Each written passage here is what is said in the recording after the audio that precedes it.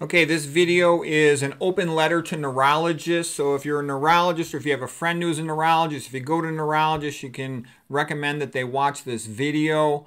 You know, I mostly work currently as a neuroradiologist. I used to do imaging guided surgery, and I've done a whole bunch of other things in my past. I used to also run a spinal injection clinic doing all the epidural steroids, nerve root blocks and stuff, tons of spine biopsies. So I've done all kinds of different things in the central nervous system. I consider being an imaging guided endovascular brain surgeon at one time, so I did a half a fellowship in that. So I got a lot of experience in this and did a fellowship previously at Harvard Vascular Disease. So anyways, I got a lot of experience in the central nervous system. I've been running conferences on it for, gosh, over a decade. So anyways, what I want to share with you is there's stuff that is not in your neurology textbooks. I've read the Ivy League textbooks of neurology, and quite frankly, they're far out of date. They're bogus. They're wrong. So this is to help you take care of your patients. And I talk to neurologists all the time, and they're very nice, and they do the best they can to help their patients. So this will help you update your educations and help your patients. So first of all, you know, all this stuff about Alzheimer's is the most common cause of dementia. That's a bunch of nonsense. Alzheimer's is a bit of a joke of a diagnosis. There's no historical finding. There's no physical exam finding. There's no laboratory finding. The imaging of it is not very reliable. The autopsy study is not reliable. And there's no treatment, okay? The whole thing is kind of a big joke.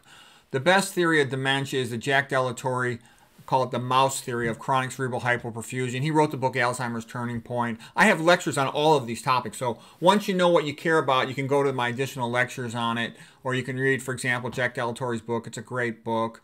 My theory of neurovascular uncoupling. I talk about this with neuroradiologists, with surgeons, with neurosurgeons, with neurologists all the time. It's these two theories, Dellatore's and my theory, are the best ones. They make sense and they give you lots of things you can do.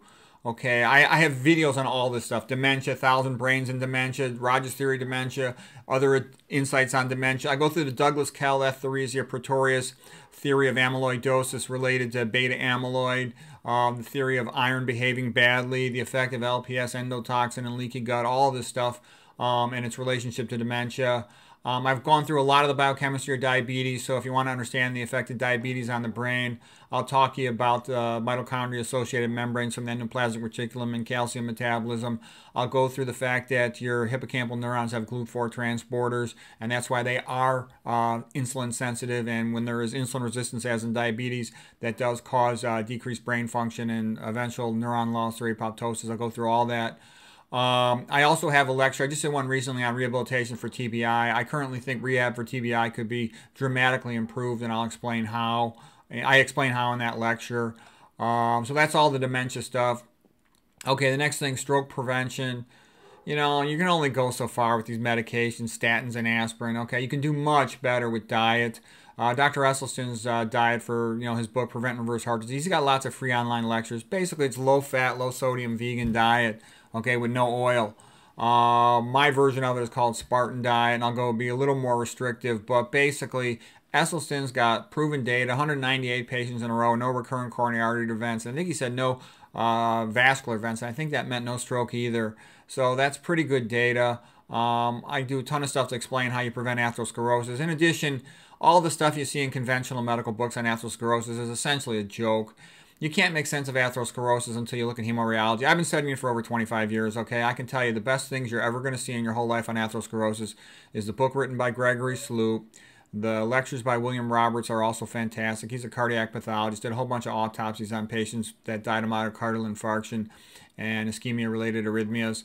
My explanations of it, put it all together. My fellowship, like I said, at Harvard, was in vascular disease. I've been interested in this for a long time. I spoke to Dr. Sloop in great detail on the phone. I studied all the other atherosclerosis theories, and believe me, you have to know hemorrheology and atherothrombosis theory to make sense of atherosclerosis. And once it's all said and done, you're going to want to become a vegan, okay? I also think that Dr. Michael Greger has a great quote.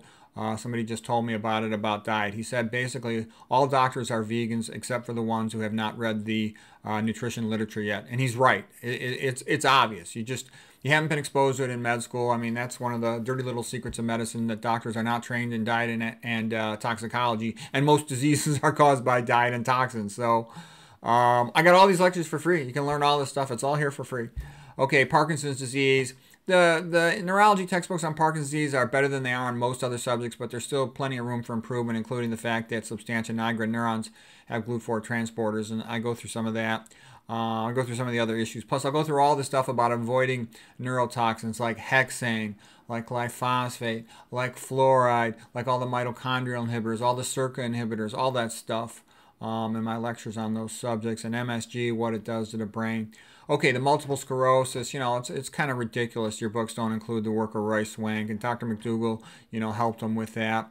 Also, come on, all the standard textbooks, they don't talk about leaky gut. It's the most common cause of autoimmune disease.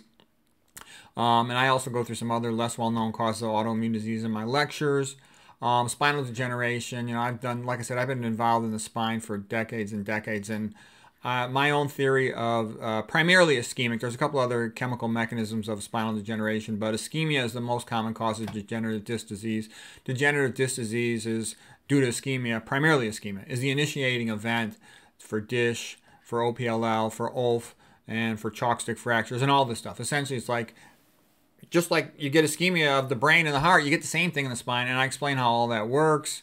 There were some papers before me on ischemia of degenerative disc disease in the lumbar spine, but no one else put it together with relation to thoracic spine, cervical spine, and how it connects to DISH, to OPLL, to OLF, to autofusion, chronic acquired fusions, and to the chalk stick fracture. So I do all of that stuff. I even wrote a book on that subject. Okay, next thing, spinal degeneration. I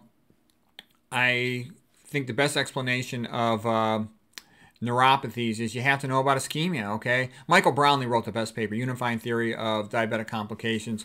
I write a lot on this subject as well, but his is the best paper. Once you read that, everything will make sense, and it's just a matter of filling in the details. So anyways, I think if you read these books, or just watch these lectures for free, William Roberts has a YouTube channel. You can see his videos. I talk extensively about the work of Gregory Sloop. Dr. McDougall's got lots of lectures on multiple sclerosis along with Roy Swank. I got checklists on autoimmune disease. All this stuff you can learn for free. So I know they never taught you this in your residency or your fellowship, but it's all here for free. So if you want to learn, it's all here. Hope this helps you and your patients.